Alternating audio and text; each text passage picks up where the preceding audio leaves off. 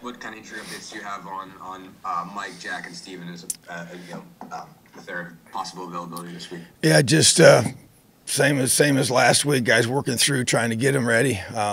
Don't know for sure yet on Michael and Jack, but just working, been throwing, getting better, seeing progress. But we'll have to see. We'll make a decision tomorrow. Kevin? What's the sense as far as you said a good week of preparation last week? What was the sense this week in terms of execution and effort these last 4 days? Yeah, it's been good. You know, guys are working hard and obviously just trying to work through everything and continuing to motivate them and to motivate each other and to work to come together to finish. You know, it's a special day for the seniors, recognizing these guys have come here and done so much for our program. So I just want to make sure that this team finishes well. And yeah, it was a good solid week. Just got to continue. We got more things to do here before kickoff on Saturday. All right, now we'll go to Tom Brew. Tom, what are some of the things you're going to miss the most about some of the people in this senior class? Oh gosh, man, there's just a lot of quality young men without question. A lot of really good players and just guys that special to me because they came here and they believed in what we could build before it happened on the field, and really got a chance to recruit these guys and help develop them and help be a part of their lives. So I think you just miss the relationships, the daily contact with them, being around them. Just a lot of really, like I said, high-quality guys that I've poured my heart into, and they poured their heart into this program. So it's pretty special, but that's what we're going to enjoy every step of these last few times together here and make sure that we don't take any of this for granted. Mike, then Zach.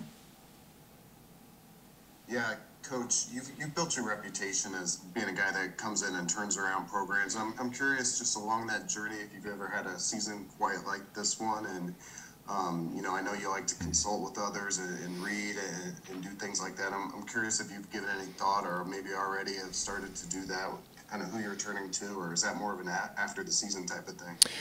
It'll be an after the season thing, but yeah. To answer your first question, no, I've never been a part of anything like this. Unprecedented for me, which makes it even harder. But at the same time, we're just trying to hang together and stay positive and get as many guys healthy as we can each week. It's an unprecedented number of guys that we've lost, and then the way the season has turned out, especially with the expectations. Yeah, I've never experienced anything like it. Zach and Keegan? I guess kind of talking about things that Tom might wait a little bit for the offseason, but just sort of conceptually at least. We've asked you about the guys that might have the extra year and basically sort of working through that process. I mean, from your side of the table, I guess, how do you think you'll approach that? Maybe number one, obviously, maybe trying to figure out, is the extra year something that everybody is going to get? Is it's kind of on the table for everybody? And number two, just basically sort of working through, not even just with NFL guys, but guys who might have the opportunity just to move on and kind of start life after football. Sure. What's that conversation like from your side of the table, I guess? Yeah, it's an interesting dynamic for sure because you have several different types of, there's a lot of different situations involved as you kind of address some of those. And because here's the reality, if we grant everybody their COVID year, we wouldn't be able to bring in any high school players, with a whole class. So that's not realistic. No one in the country is going to do that. And so you have to make those decisions about who's going to be in these spots, whether you keep a guy for an extra year or do you go out and get a high school player or somebody else that's going to fill that position. So, we've already had some of those conversations for situations that we feel like we know more about at this point. Guys making decisions about their pro career that have a year left, that will take some time. We got a whole process we go through with that, and that will begin, as soon as the season is over.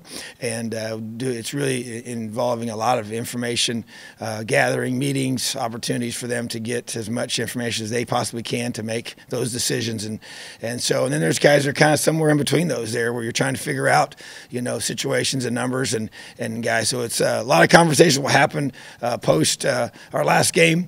And but then you do that as you're trying to go out and recruit during the contact period, which is a very, very important period for us for the early signing in December 15th. So a lot going on for sure. But so from our perspective, my perspective, it's roster management at a level that we've never seen before, of being able to go through and make a lot of decisions. And sometimes you're working on information you don't know the complete picture of yet. So it's about taking the information you have right now and making the best decisions possible, but being very open and honest with our guys about where they stand.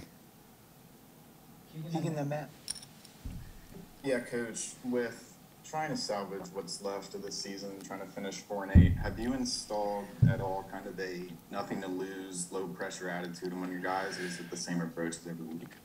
Well, it's a similar approach in regards to, hey, this is the biggest game of the season because it's the next game. You know, this week is going to be is our senior day, and that makes it very, very special. That's kind of been the focus for this week, to be able to play as hard as we possibly can for these seniors, and to give them a win on senior day would be very, very special. So that's been the focus for this week, and then obviously then we'll take the next one as it comes, and the focus will turn to that one and the things that entails specifically. So. But I understand your point. You know, there's hey, there's a lot to be gained here, and you just let it rip. You know, you don't want to definitely be conservative or cautious or anything in those regards, and not that you ever want to be too much in those situations. But I know what you're asking. But I just feel like, yeah, you just got to go out there and play and play our best, play hard, play physical. Don't hold anything back in regards to what we call or what we do or how we prepare and how hard we play. So I just want to make sure our guys finish and play their absolute tails off for each other on Saturday. Matt. Hey, Coach, how you doing? I'm good, Matt. How are you, buddy? I'm okay. Obviously, you didn't have Cam Jones last week. How's he doing, and how's he looked on the practice field this week?